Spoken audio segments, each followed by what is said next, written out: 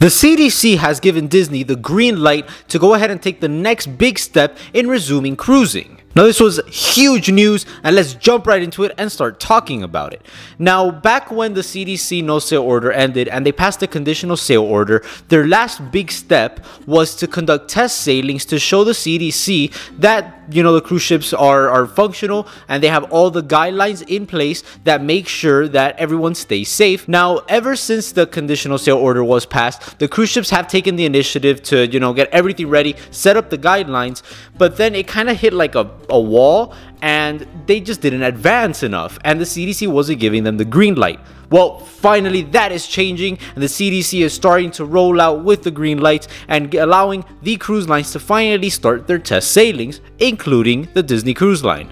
Now, this was the full announcement by Thomas Mauslam, the president of Disney Signature Experiences. He said, "I have some great news to share, team. We received word that the Centers for Disease Control and Prevention has approved our application to conduct a simulated cruise in advance of resuming normal operations. We now have the green light to conduct our 2-night simulation cruise on board the Disney Dream from June 29th to June 1st, sailing from Port Canaveral. The ship will sail with volunteer passengers and test our newly developed health and safety protocols, which have been meticulously tailored to the current public health environment. All of these protocols are essential to cruising responsibly, and Disney Cruise Line could be more committed to making vacation dreams come true as it prioritizes the well-being of all those who step on board the ships."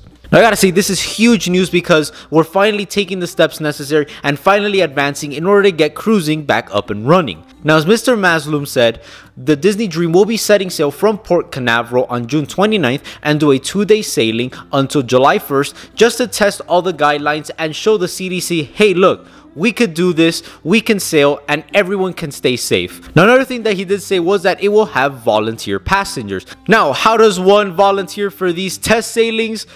Trust me, I went looking for it the minute I heard the announcement. So Disney hasn't announced who those passengers will be just yet. They haven't confirmed it, but the word of the street is that it will be Disney cast members for the first sailing at least. Now, which type of cast members? Is it going to be Disney World cast members, Disneyland cast members? Is it going to be crew members of other ships? We don't know just yet. We just know that there will be volunteers, and the current rumor is that there will be Disney cast members. Now, I'm super excited to see these test sailings just start up already. Disney isn't the first cruise line to be given the green light. It was actually Royal Caribbean, and then Carnival was also given the green light to start up those test sailings. They already have multiple ships confirmed. Disney at the moment only has the Disney Dream.